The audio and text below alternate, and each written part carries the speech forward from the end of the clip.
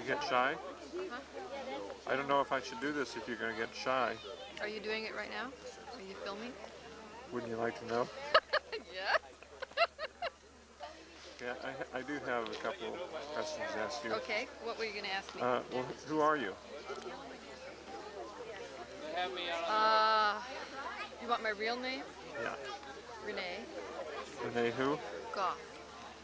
This is the famous Renee Goff we've been hearing The about? infamous, as I understand it.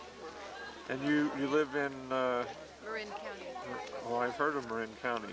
We want it all now. You've heard that? Yeah? And you all have hot tubs, right? Right. And you all get in these hot tubs We together, all right? get in and hang in there together, right? No, actually we don't. Not anymore. That's passé. Ah. Along with the feathers and the hot oil. That's all And passé. the leather sandals, huh? Well, leather's in. Different kind of leather. Oh, okay. And you have a husband, right? He's some kind of a famous person. Not that I know of.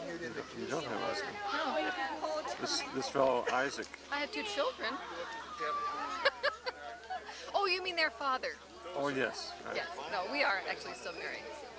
I guess you could say I have a husband. How do you like your husband? Is he a good guy? We get on very well together. Good. For the most part. Though he might tell you differently. But you wouldn't believe that. I'll go and ask him. That's the best plan. I have a couple of questions to ask you. Ask away. This is kind of a serious question. How did you feel when you got the word that Bapak had passed away? That is a serious question. I felt sad for myself. And for my kids. I felt sad for all of us. And I'll miss Papa. And I think about him a lot. And I hear his voice now in latihan. Especially like last night's latihan. It was almost like he was testing us, and I could hear him saying, go on, when we would pause, or a lull would happen in the latihan. But I also feel that his mission couldn't be complete without his departure, because I think his mission depends upon us carrying it forth and taking what he's taught us and taking the latihan forth. And I think we were all too dependent upon him. And I'm happy for Bapak that he's free of the cares of this world. And can't help but think he must be happy where he is. You lived in Indonesia for a while, right? For 2 years. Yeah. Do you have any experiences with being with Bapak or with the family over there that you'd like to share with us? Well, at one point I became really ill in Indonesia. I had really, there's some people making fun of me over there. I had some serious heart palpitations. So I had a heart condition, and it became, you know, kind of more manifest there because of the heat and different things. Anyhow, at one point my heart was palpitating really badly, and I went to bed. And this was in the evening. This was just after Isaac had left to work at a nugraha. And I was feeling really alone and really frightened, and my heart was, I could see it pounding, and pounding very erratically. And so the next morning, a friend of mine came over, Salama Dick, and I told her I was really sick.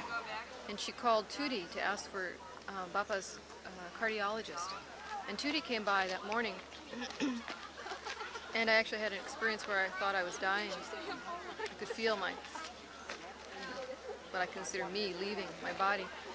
And Tootie and Salama were doing latihan for me. And then it all sort of came back, and I was okay again. And whereas it had been all cold, now it was warm. Anyhow, Tootie later in the day went to ask Bapak for you know, something. I guess she just was telling him that she was going to come and see me. And Bapak stopped and said, tell her not to be afraid.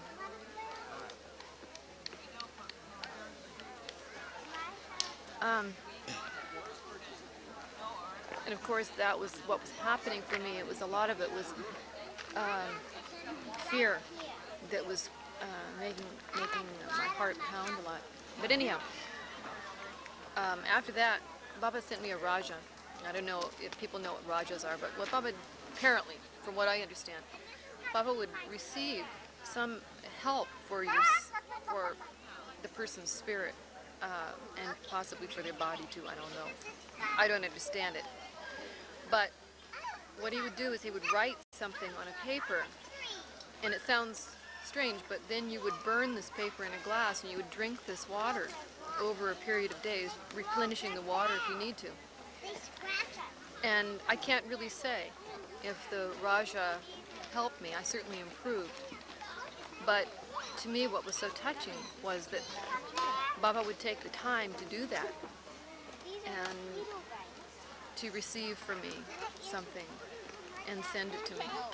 And that Tuti would come and be involved also. And Tuti is a great sister. I think of all the family I feel closest to Tuti. She's just a dear and has a great sense of humor. She can be serious, but she's, full of fun. Anyhow, so that's an experience that you have now. Okay. Thank you very much. You're welcome. Anything else you would like to add, or any message you want to give to anybody while you're on tape here?